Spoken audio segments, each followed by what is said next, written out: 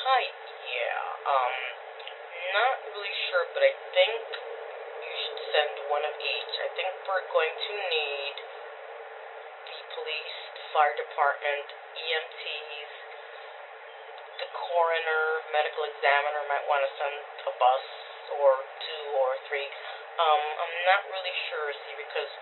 and also you might want to get the government to get those soldiers off the border situation and bring them over here because we don't have that much to worry from the horde of migrants that are trying to come here, but more